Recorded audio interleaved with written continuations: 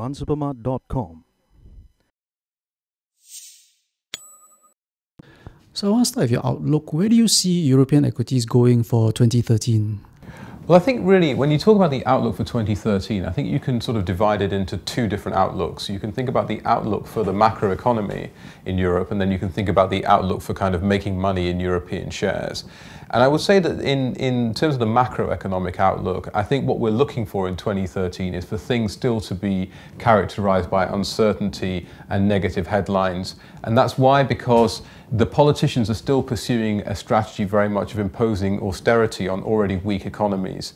And so that in itself, from my perspective at least, is not really the way to getting these economies going again. I mean, if anything, it's going to lead to more social instability and more pressure for the politicians to change their tack.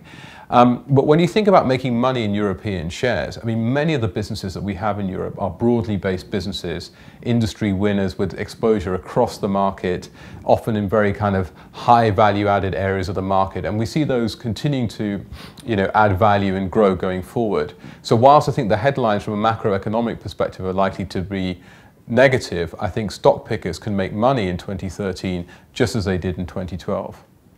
Okay, so while macro looks kind of negative, is there any silver lining in this at all? Any positive drivers that could perhaps serve as a catalyst for a sustained European market recovery? Well, I think, again, if you come back to looking at the companies and the corporate sector, I mean, what you have in those businesses are companies that have been able to be managed profitably in the face of having uncompetitive labour markets, expensive labour markets, and a very kind of expensive currency. And as the euro crisis has rolled on and will roll on, you'll get more pressure on both of those. So the currencies will come down in price in relative terms, and also the labour markets will get more and more competitive, so real wage costs will come down. So that, I think, will be a real tailwind for European businesses.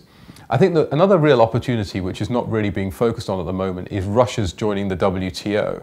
And when China joined the WTO in 2001, again, there was not a lot of focus on it at the time. But looking back after sort of, China's membership for a decade, it really was a benefit to all of the Asian regional countries, because China wanted to bring its cities and its infrastructure up to a modern level.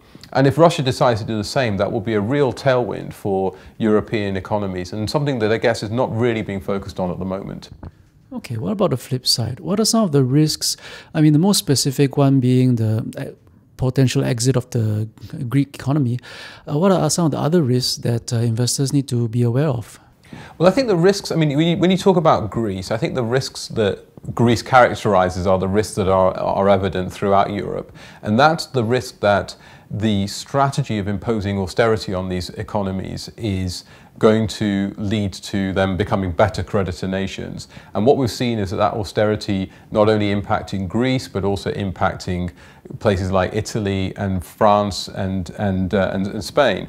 And so I think that until economies really, or the politicians really start to look at alternative strategies for managing those economies, i.e. driving competitiveness, and if anything, reducing taxes rather than raising taxes, I don't think that their position as creditor nations is going to improve. So that, I would say, is the risk. But again, what I would emphasize is that's the headline risk that will create the uncertainty and volatility. I think the experience of the corporate sector will be very different. All right, so looking across the European market, what are some of the best opportunities you see emerging right now? Well, I think first of all, I'd look at sort of, geographically broadly spread businesses that have operations, throughout the world. And we've seen a number of companies that have almost greater exposure to places like Asia or the Middle East or the US than they have to Europe themselves. So they give you a very good opportunity to benefit from growth elsewhere in the world.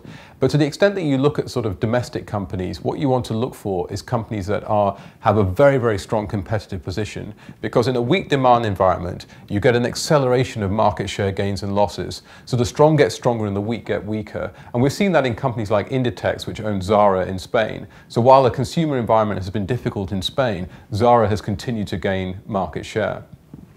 I think intellectual property-based companies are also a very good place to invest. I think many companies, many economies in the world are looking to improve innovation, improve productivity, and intellectual property is something that's built up over decades, and that's something that's very, very hard to replicate and very attractive. And I think that intellectual property-based companies will have good returns for many, many years to come.